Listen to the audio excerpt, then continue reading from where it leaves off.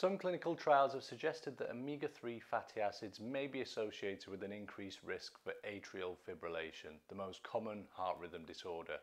People with the disorder have 5 times greater likelihood of having a stroke. A meta-analysis took place in 2021 that assessed the outcomes of several clinical trials and concluded that omega-3 supplementation, particularly above 1 gram per day, increased the risk of developing atrial fibrillation. Given this conflicts with everything we've been led to believe about omega-3s over the years, including numerous cardiovascular and neurological benefits, this evidence comes as quite a shock to most people. I've even read some articles following this up with claims that the well-known cardiovascular benefits of omega-3 supplementation are not backed with clinical evidence. This part is simply untrue. While it's challenging to provide an exact count, I can assure you that there's a substantial body of research on this topic. Cardiovascular benefits include cardiovascular disease prevention. Multiple studies have shown that omega-3 fatty acids have a protective effect against cardiovascular diseases, including coronary heart disease, heart attacks and strokes. These studies include large randomized controlled trials such as the GISSI Prevenzione trial and the Reduce-IT trial. Triglyceride reduction is another benefit. Omega-3 fatty acids have been shown to reduce triglyceride levels, which are associated with an increased risk of cardiovascular disease. This effect has been demonstrated in several studies, including, again, the GISSI Prevenzione trial and the JELIS trial, JELIS trial.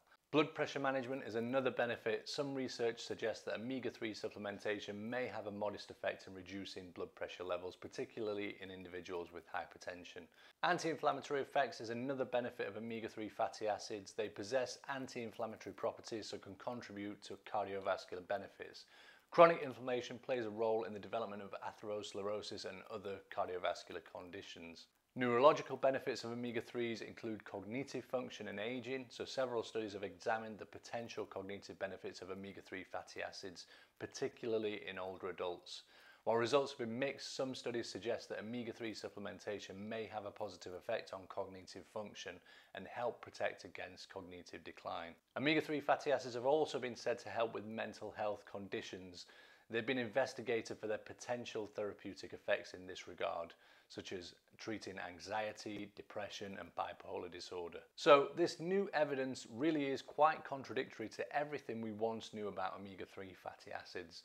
Suddenly we're now seeing that it's detrimental to cardiovascular health and not beneficial. Now it's important we dig into the claims of this new study a little further to understand the real risk factors. Let's begin with the meta-analysis itself so we can see if we should be lending any credibility to these claims in the first instance. The analysis covered 5 randomized controlled trials investigating the effects of omega-3 fatty acid supplementation on cardiovascular outcomes. Participants of these 5 trials had elevated triglycerides and were at either high risk of cardiovascular disease or had established cardiovascular disease already. This is the most poignant piece of information when it comes to assessing the credibility of the study and its findings. All people across these 5 trials had either pre-existing cardiovascular issues or were at least at higher risk of experiencing cardiovascular issues. This likely skews the whole outcome when it comes to making generalized conclusions like omega-3 can increase the risk of atrial fibrillation.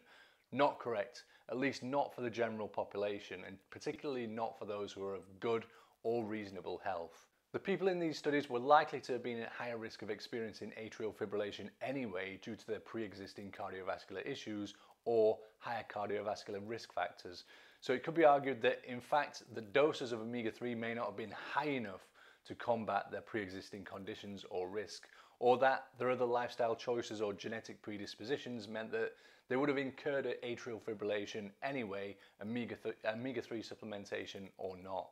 A total of 50,277 patients received fish oils or placebo and were followed up for between 2 to 7.4 years. So granted, this was a fairly large scale long-term analysis, and the dose of fish oils varied from 0.84 grams to 4 grams per day, so fairly significant doses. I personally have a very high strength fish oil supplement, one of the most potent you can buy, and this delivers around 3.5 grams of total omega-3s daily. Anything above 1 to 2 grams could be considered pretty high dose. So in summary, a pretty credible study insofar as scale, dosages and duration, but heavily skewed by the specific health condition and risk factors of the sample group. Bear this in mind, and I really don't think as a result that they should be concluding a sweeping statement of omega-3s increase your risk of atrial fibrillation from this study, not without making the context of the study sample very clear, which most media coverage didn't do. You have to dig into the meta-analysis overview and the papers themselves to decipher this critical piece of information. Now, even if indeed omega-3 supplementation led to increased risk of atrial fibrillation, what does this actually mean in terms of being a risk to your health and a mortality risk? Atrial fibrillation in itself is not fatal, it's simply the inefficient and/or abnormal beating of the heart. In a normal heart rhythm, the electric signals follow a coordinated pattern, allowing the atria to contract and pump blood into the ventricles, the lower chambers of the heart, which then pump blood to the rest of the body. However, in atrial fibrillation, the electrical signals become chaotic, resulting in a quivering or fibrillating motion of the atria instead of a regular contraction. So in and of itself, atrial fibrillation is not immediately dangerous in most instances. It's the conditions that proceed to develop from atrial fibrillation over time that can be extremely dangerous, such as strokes and heart failure.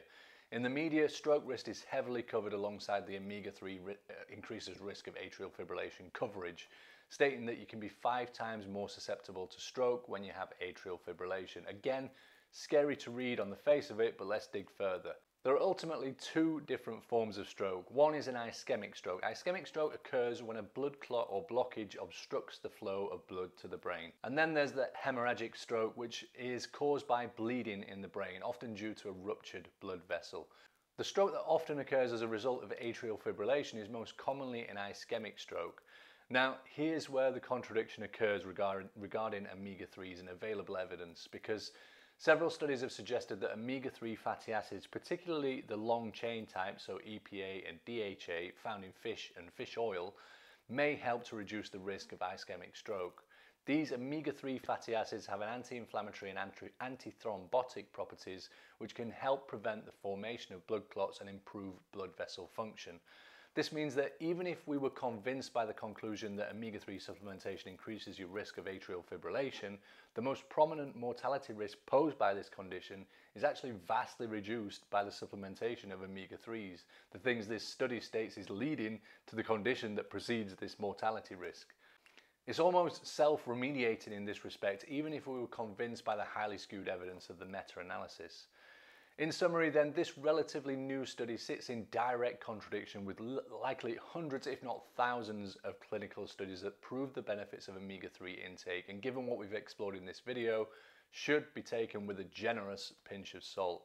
I hope you found this video helpful. If you did, please go ahead and hit the subscribe button below this video, and don't forget to also hit the bell symbol after you do so you can be notified of any new health and wellness videos that we post.